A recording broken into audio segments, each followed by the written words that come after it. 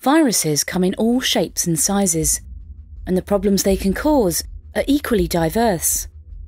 From the sore throat and runny nose of the common cold, to the paralysis of polio, and the potentially fatal breathing problems and fevers of the coronavirus.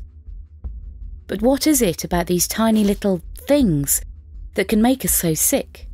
It turns out it's a tale of hijack and war on a microscopic scale.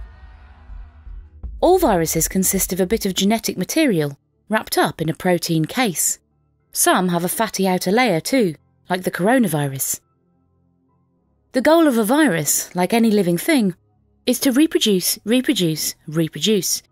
But unlike living things, it doesn't have its own molecular machinery to do so. You need more than genes and a coat if you want to procreate. So, a virus needs to hijack a living cell, to borrow the enzymes, molecular building blocks, and cellular machinery to reproduce itself. That's the basics, but there's plenty of scope for variation. There are at least 320,000 different viruses that are known to infect mammals alone, more than 200 of which infect humans. There could be millions of different types out there. There are even viruses that infect bacteria. And each virus has a preferred type of cell to infect. Some aren't very picky. They'll happily hijack cells from a range of different animals, like the rabies virus, which can infect humans, along with dogs, badgers, raccoons, bats, and several others. Others are more choosy. They like a particular type of cell belonging to a particular species, like HIV, the human immunodeficiency virus, which only affects human white blood cells. Occasionally, some viruses switch. With a small change to their outer structure, a virus can jump the species barrier. Ones that once affected just animals can suddenly start infecting humans too. Scientists think this is how coronavirus came to infect humans in the first place, jumping from an animal like a bat. Now it targets the cells in our lungs. But to get to its target cells, a virus first needs to enter the body.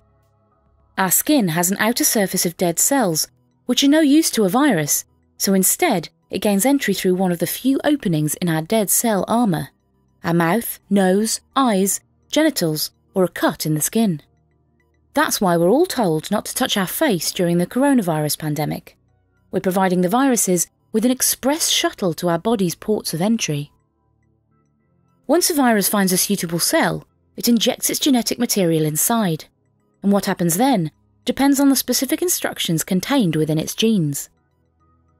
Some viruses go the slow and steady route.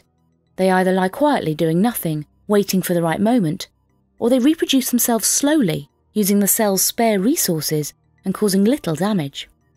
But other viruses do things with a bit more flair. Once the virus has access to the cell, it'll completely take over and destroy it in an uncontrollable push to reproduce itself as quickly as possible. One of the ways it does this is by triggering a cell's inbuilt self-destruct program called apoptosis. Apoptosis is a totally normal process in the life and death of a cell, and it's needed to keep our organs and tissues working properly.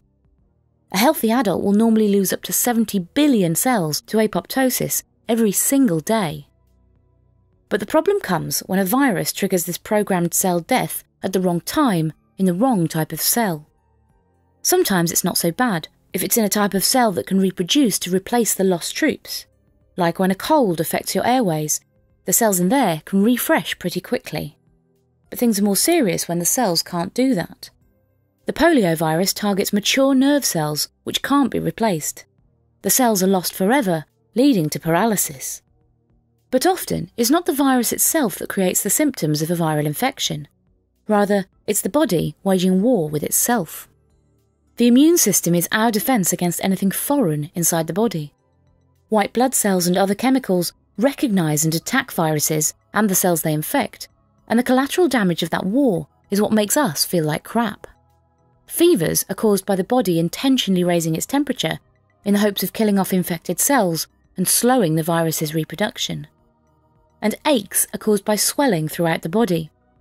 Chemicals released by dying cells cause blood vessels to leak fluid into the surrounding tissue, causing swelling. This helps to keep viruses away from any other cells it might infect. So, our immune systems rescue us from the ongoing effects of a viral infection, normally at the cost of a few days of feeling ill. Eventually, the virus is defeated. But occasionally things can go wrong, like in the severe cases of coronavirus. As with other viral infections, the release of fluid and swelling helps to fight the spread inside the body, but too much can be a problem. The chemicals that cause the swelling can activate more white blood cells, which release more chemicals, which cause more swelling, and so on, in a chain reaction. The result is a huge amount of fluid in the lungs, causing pneumonia, which makes it hard to breathe. If the immune chain reaction continues, this swelling starts to affect other organs, like the kidneys and intestines, and they start to shut down too. Right now, medical scientists don't know why this happens to some people, or how to stop it. They can just do their best to keep them alive while their immune systems get back on track. And yet, without our immune systems, we wouldn't last long in the face of these minuscule biological terrorists. And what's even better is that your immune cells remember a virus it's met once before, and will know how to fight it the next time, making us immune to its effects for the rest of our lives. Which is a little ray of sunshine to cling to while you're avoiding, fighting, or recovering from your private internal war.